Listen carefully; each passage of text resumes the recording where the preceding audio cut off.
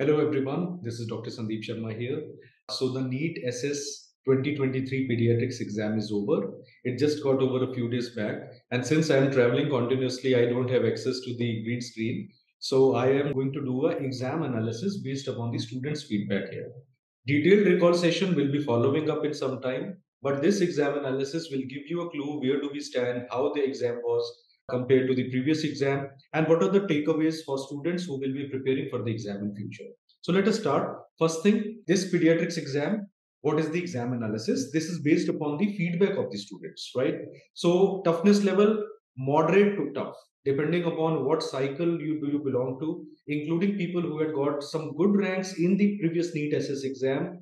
Those students also felt that this time it was moderate to tough level. I will not say it is very tough, but moderate to tough means that it was not on the easier side, it was on the tougher side. It is also compounded by the fact that many options were very close to each other. Second point is that there were less clinical scenarios than NEET SS 2022. In the previous NEET SS 2022, there were a more number of the clinical scenarios. The number of exact clinical scenarios or the long lengthy cases was slightly less this time. Yes, there were cases and the number of cases was more than INISS, but the overall number of clinical scenarios was slightly fewer compared to the previous exam. The questions of the standard of questions was higher compared to the INISS general part.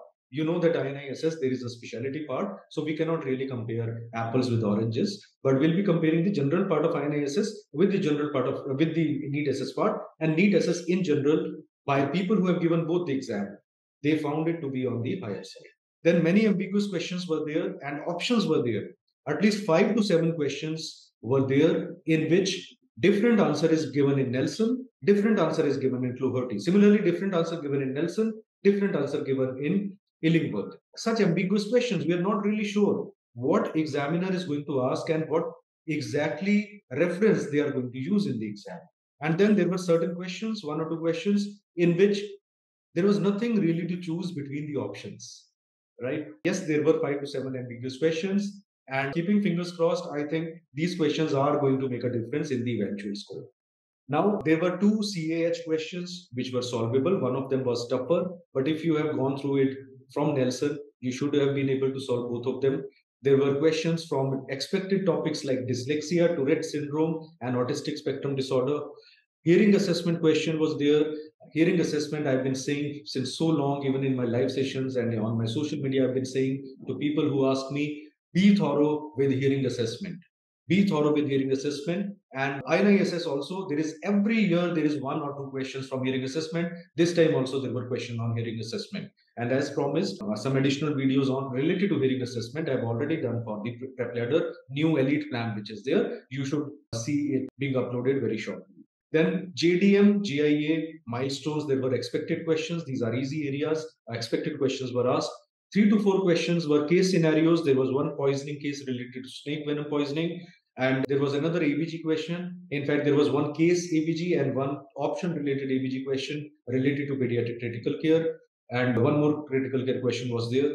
Then little to no biostatistics from what I've heard, and few drugs were asked compared to the older papers. Yes, there were drugs, but it was something more of a clinical approach. Like they asked nusinersen, what is the way you are going to give? Now, Nelson very clearly mentions nusinersen needs to be given intrathecally. In my video also, I have talked about it, and I've written with a different colored pen also, if you remember. So nusinersen. So if you are thorough with the clinical part, the treatment part of the major topics, you would have been able to solve most of the drug related questions. Now, coming to the third thing, Nelson continues to be the boss. It constituted almost 75 to 80% of all MCQs. So nothing, no surprises here. We know exam comes from Nelson. Nelson is a tough book. You need to read it thoroughly and you need to break it down. And that is why most of the videos which you see on Prepladder SS, I have created based upon Nelson. I've tried to simplify them. So whether you're following Prepladder or not, Nelson is your go-to book if you're targeting any NEET SS exam and the future NEET SS exam. This time there were atypical, less read things also asked. There were questions on strabismus. Now nobody reads strabismus from Nelson, but a stat question was taken from there. Capnography, nobody reads capnography in detail, but statement-based question on capnography was given.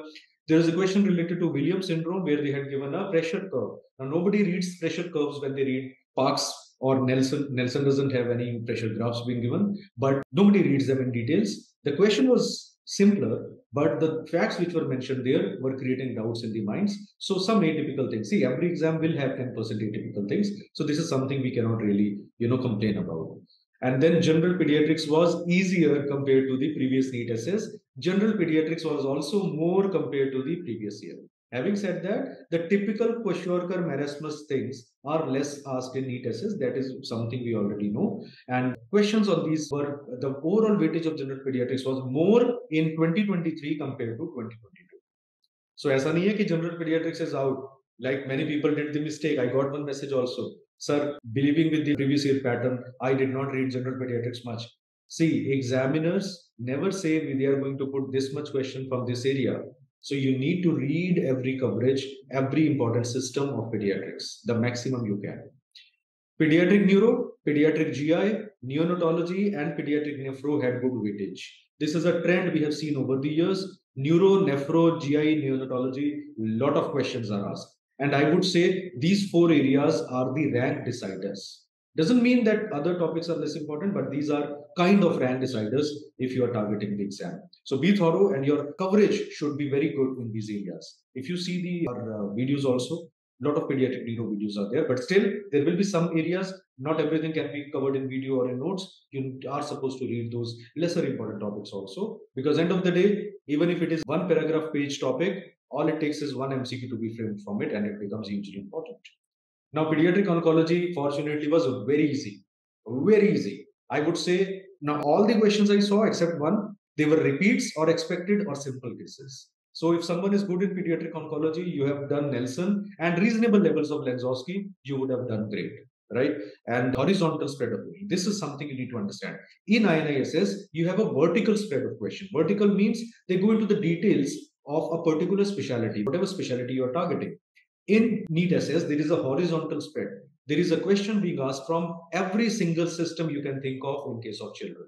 And except biostatistics, every single system had questions from it. So you cannot be strong in one area and weak in another. You need to have a more balanced preparation if you're targeting NEET SS. And what is the advice for future aspirants? First of all, as I said, Nelson continues to be the boss. So follow the boss. Who is the boss? Nelson is the boss. Read it thoroughly. Other textbooks add on, but not a replacement for Nelson. Do not skip any system, as I said, even minor ones. If you have time, sometimes you are not in the mood of reading, you are targeting the future exam, start reading dermatological disorders from Nelson. Just a quick review, not the everything, but neonatal dermatological disorders, vesicobullous disorders in case of children, or fungal infections in children. So cover everything. It is not possible to cover almost everything, but try to cover the maximum you can, and no system should be untouched if you are reading a particular system. Pediatric neuro, genetics, critical care, neonatology need detailed reading. Only Nelson is not going to be enough. You need to add additional sources to them. Consider additional resources for pediatric nephrology, the book by the ever respectable, esteemed Bagga sir. That book which you read, not the protocol book, but the proper book. You need to add selected parts of that, AKI, CKD, and the latest edition from that. Tubular disorders, peritoneal dialysis, just add those points and you will find your success rate in difficult questions in nephrology will increase. And clinical scenarios, still, they make up between 25 to 40% of the paper, and one-liners are like all or none.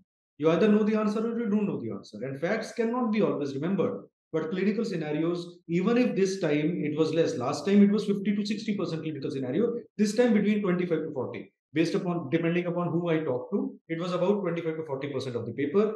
I still believe clinical scenarios make the difference. You might have been able to answer them rightly. Somebody who's reading superficially, for that person, it will be a difficult thing. So read clinically, read what you'd see in the wards, and do not neglect your primary resources, your Nelson, videos, notes, Q banks, they do help. But end of the day, there is no replacement for understanding and reading the core pediatrics, right? So don't take too many shortcuts. If you have to take any shortcuts, we have created shortcuts for you, right? So that is the shortcut you can take, but hard work always pays. Nelson reading always pays. Recall session, it's going to be tough, I know, and it is going to be time consuming, but I'll try.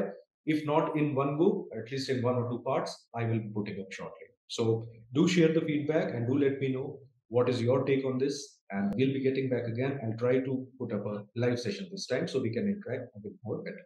Thank you so much and all the best.